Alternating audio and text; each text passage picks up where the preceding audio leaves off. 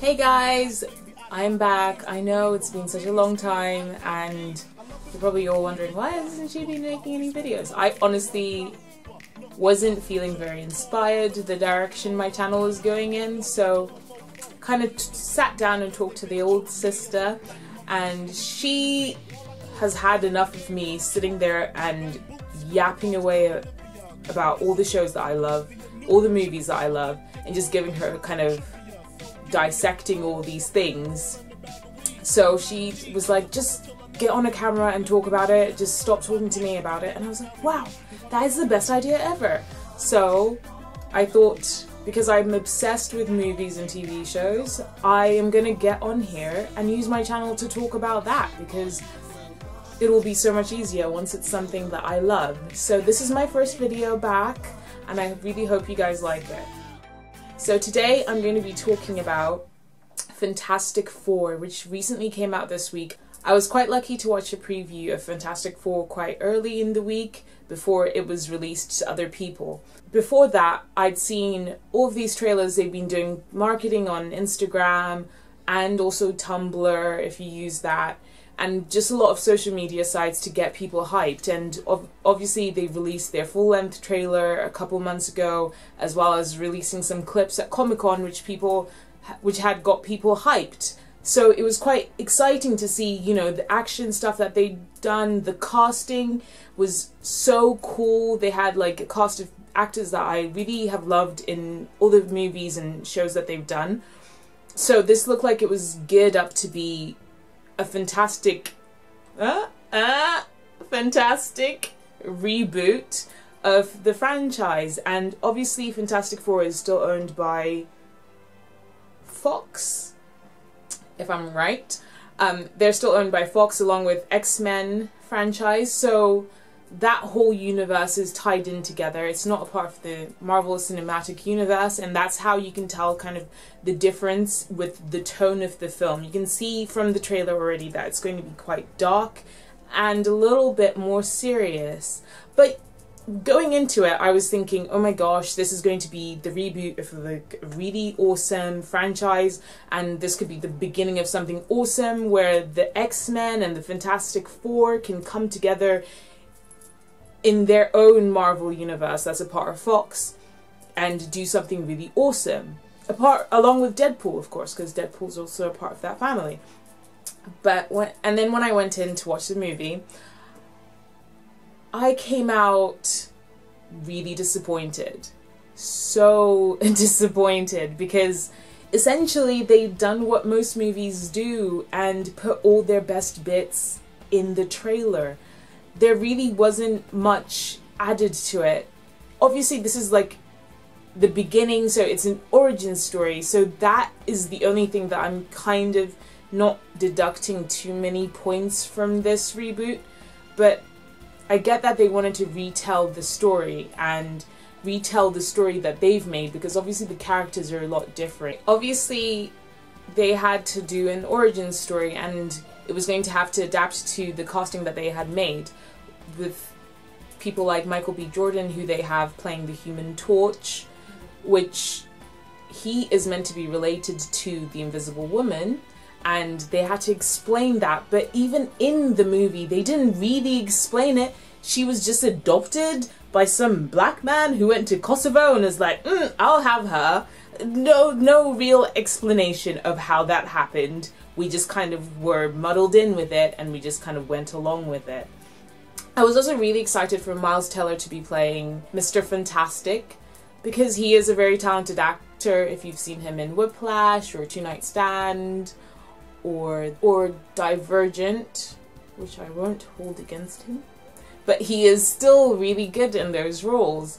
So I thought this was going to be, you know, the making of him joining a really great franchise movie and being the sort of kind of face of this new franchise, and he was kind of lackluster. He didn't bring the comedy that I thought he'd bring, because he's naturally quite comedic in most of his roles. He is naturally a funny person, I'm guessing, and that's what he brings to most of his roles. But in this one, he was just kind of bleh.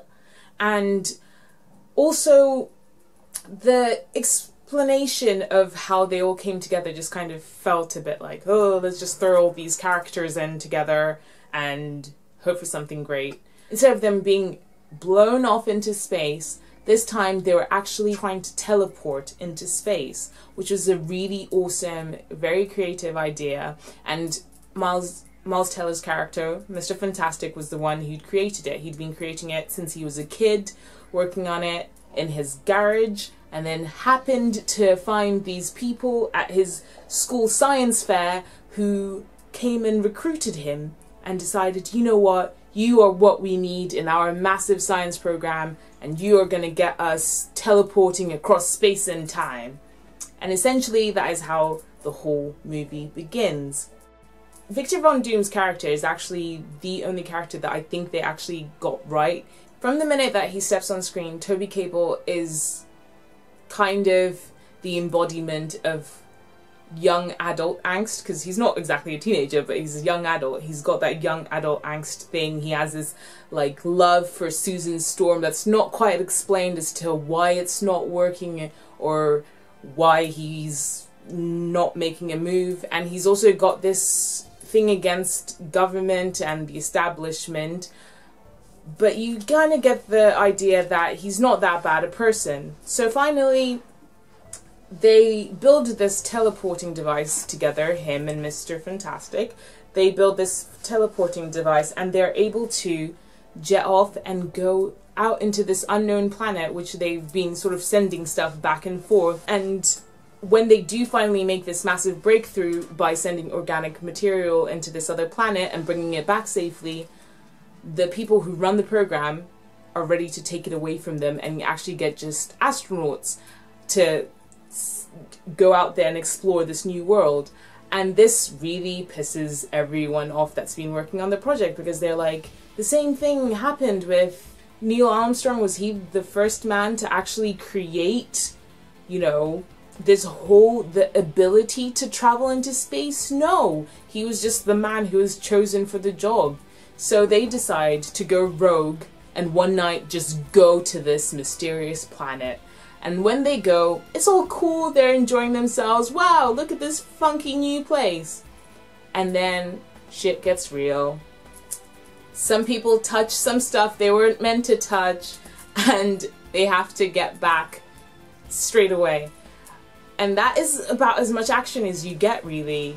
Them running away and trying to get back into the pod, and obviously Victor Von Doom gets lost into that planet. And then when they get back, they've all kind of, this is when their abilities start to show, and they are taken into Area 51, which is, you know, obviously where the government apparently keeps all their aliens and all the stuff that they find that they don't want the public to know about, and they start doing tests on them. And Miles Teller's character, Mr. Fantastic, is able to escape and run away, and the others take this as a thing of he ran away and left them to, you know, be used by the government as military operatives. So the guy who becomes the thing he's used and sent out on these missions. First of all, one of my issues with the guy who was made into the thing is that the effects that they used to make him seem a bit sloppy.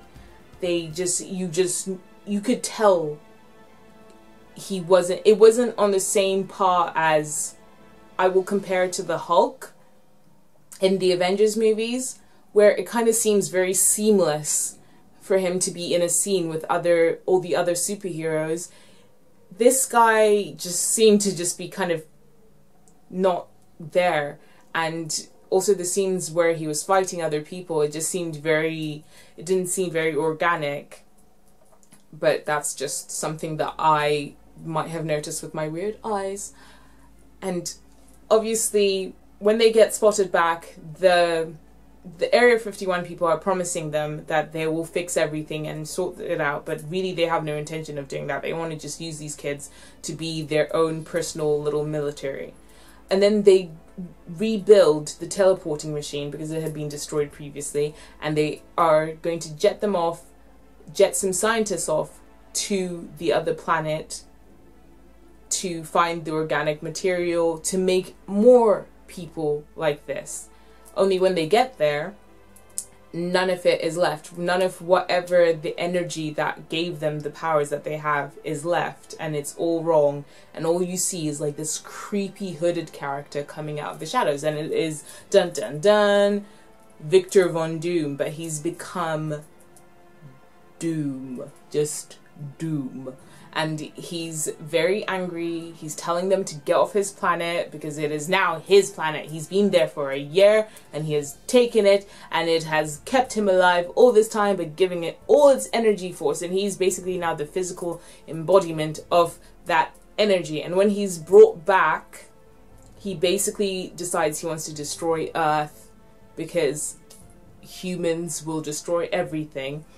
And it's basically down to the Fantastic Four to come together as a team and fight him. And that's when the action takes place. And even then, you're kind of just like, oh, this isn't entertaining anymore. This is just boring. You're drawing everything out.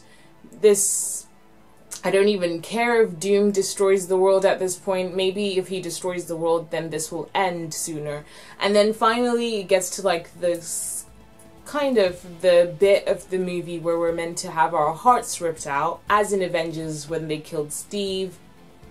Here they kill the Human Torch and Susan Storm's dad, and really you have no real love for the character. You haven't developed any feelings for the character to the point where you're actually upset about his death. You're just kind of like meh. And even watching the actors cry over him, you're just like, they don't really believe that they're sad about this death. It happened. And it's just a thing that happened. And then they all decide to band together and fight Doom and stop him from trying to turn the world into one big black hole. Which, you know, obviously they end up defeating him in some weird plan that they make that really had no... yeah, it didn't really stick out. And I guess my review of that is that it was just very disappointing. The whole movie was meant to be a bit more...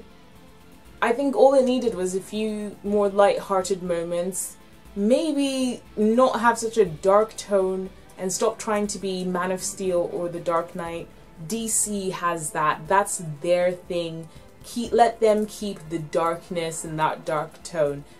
Marvel is awesome because it's kind of light-hearted. It's just superheroes at the end of the day. Let's not take ourselves so seriously, and that's what this movie seemed to do. It seemed to take itself super seriously and think that, try and explain the science as if it was some sort of Christopher Nolan project, like Gravity or something.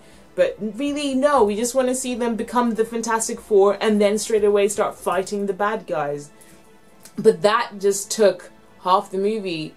By the end of the movie, they just about got their powers and they were still trying to master them to the point where they could fight Doom. And that scene was just the last 10 minutes of the whole movie, which I don't think is very satisfying. So maybe they're gearing up for the sequel to try and bring more action, bring more things, but to me it seemed no different from their first outing with the first two Fantastic Four movies, which weren't a major success for people who loved the comic books with the Fantastic Four. And I know that Fox were trying just to make this movie just to be able to keep the rights to Fantastic Four so that they wouldn't have to, you know, give them back to the Marvel Cinematic Universe, which really I think the Marvel Cinematic Universe knows what it's doing at this point when it comes to their movies. They know the right formula in order to make a good movie, like Ant-Man, which recently came out that no one really had any expectations for, and it's done so well.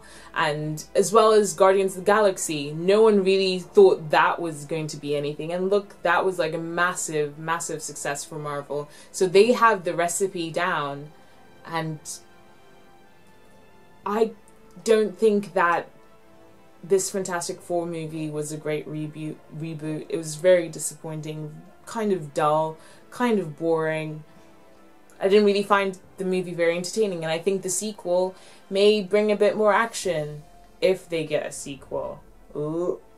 Anyway, I hope you didn't mind me ranting to you guys like this, but this is my new direction. I hope you guys enjoy it. I hope you guys have any comments to add down below. Tell me what you thought of it, if you liked it, if you think I'm a stupid idiot. Fair enough, tell me. Thanks for watching, guys. I will have another video for you soon. Thanks. Bye.